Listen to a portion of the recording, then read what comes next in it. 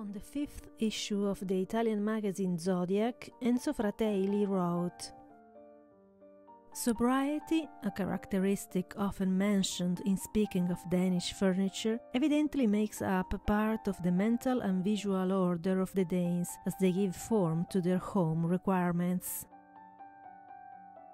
This order is to be seen in a rarefaction of their furniture in space and in a simplicity of construction in which beauty results from attention to detail and perfection of finish.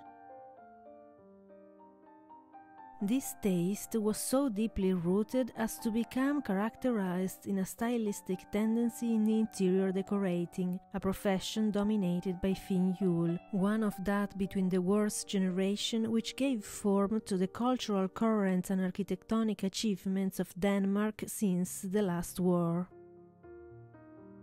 Finn Juhl is an architect and designer who has also set up exhibitions and decorated the interiors of ships and airplanes. In the creation of his furniture, he has demonstrated the persuasive power of his forms and constructive solutions and made a signal contribution to the line of Danish production today.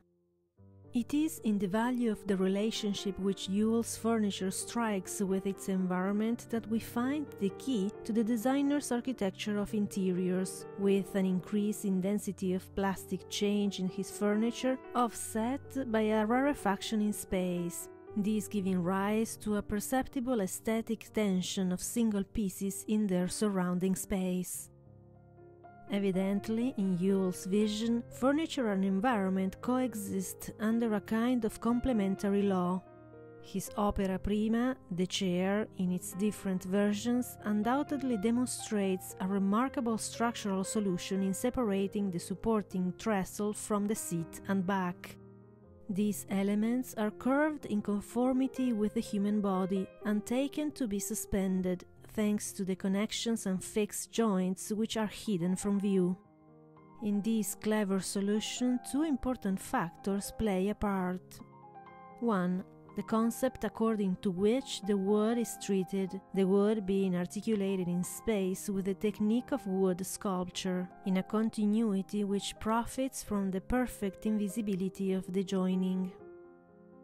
2. The material generally used, teak, a Danish national resource in interior decorating, owing to preferential importation and also to a special steel which makes it possible to work such a hard material.